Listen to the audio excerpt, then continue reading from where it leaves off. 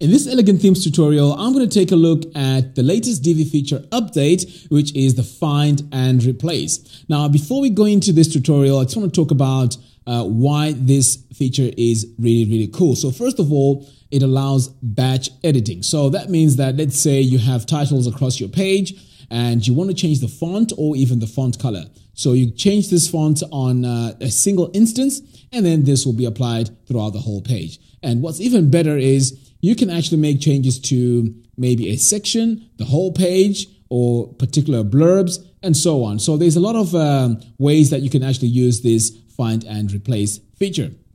And you also have options to apply all these changes to the entire page, which is fantastic. So what this does is it just allows you to work faster in Divi, and also in cases where you want to make drastic changes, this actually works really well. Today's episode has been made possible by divicake.com. Check out their huge selection of Divi themes, layouts, and plugins. The link is in the description below. Let's dive into our page here and let me show you how this feature can be used. So what I've done here is I've just loaded this layout pack, and let's say I want to change these titles right here. So all I have to do now is to go into the text settings, design. So let's say I want to make changes to, let's say, this font here. So if I right click, now we can see find and replace. So this is the addition that was added to this update. So if I click here on find and replace, now right now we have this title text. It's Oswald. So let's say I want to change that to, let's say, a different font. So let's go with, let's say, Poppins. Select it. And then what I can do now is I can replace all found values within every option type, not limited to heading 2. So that means that this change here will also be applied to other instances other than heading 2. But for this example, I just want to apply this to this heading 2. So now I can go ahead now and click replace.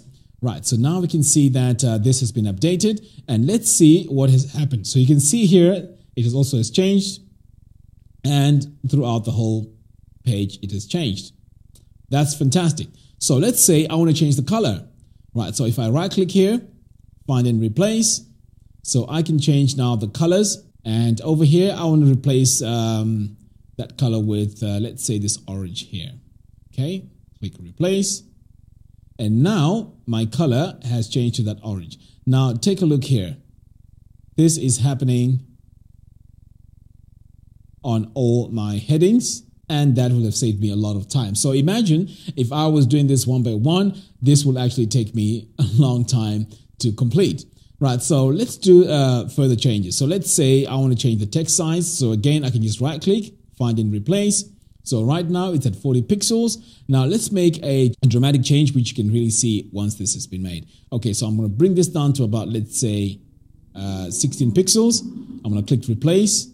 And now we can see that the heading now is really small. So this is how this search and replace works. Okay, great. Right, so let's save this and let's make another change. So let's say over here we have these blurbs, right? So I'm going to come over here to design, and let's say I want to change this heading here, change the color of that.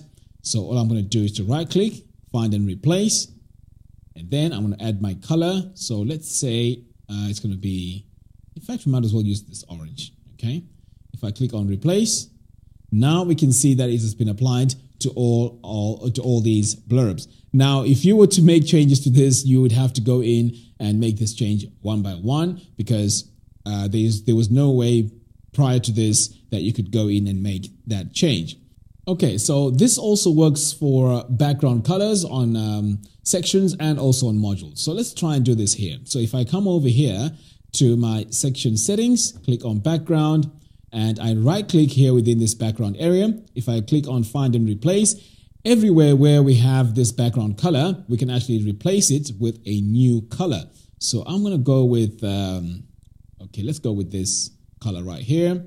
And now if I click on replace all, this will be applied pretty much throughout the whole site where you have this background instance. So I'm going to go ahead now and click on replace all found values, replace, and now we can see that my color has been updated.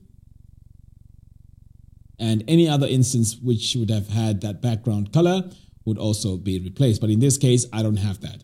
Now, let me show you something that's also very, very important here. So I'm just going to save, and then I'm going to come in here and choose this text.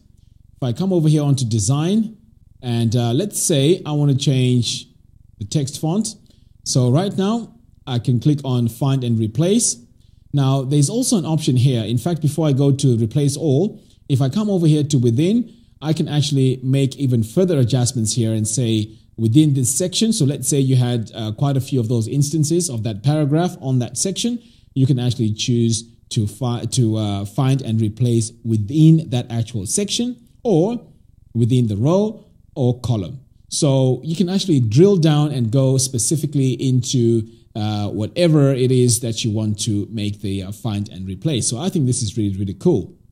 And further down here, you can also do this to specific elements. So this is in the text settings, all modules, or text settings.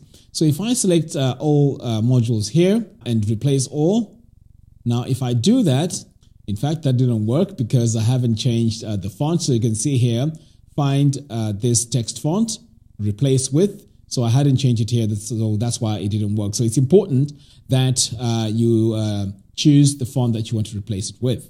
Okay, so in this case, I'm going to choose Poppins, select it, and then I'm going to click on replace.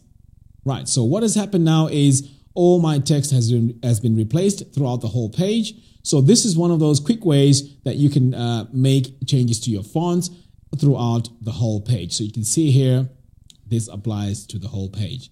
So let's say you have instances where your text is a different size. You can always go there and choose find and replace, and that will just fix that problem. So this is a quick way of actually making updates to your page and changing all your layouts. Today's episode has been made possible by divicake.com. Check out their huge selection of Divi themes, layouts, and plugins. The link is in the description below.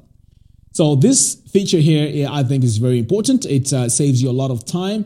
And also, if you want to make quick changes, you can always go in and make quick changes. So there are several ways that you can use this feature. So let's say you have a client and you want to show them two versions of a page. And on the first page, maybe it's about the colors and the fonts. And on the second version, maybe it's again colors and fonts. So you can take a screenshot and show them and show your client the first version or the second version. So that's one way you can use that.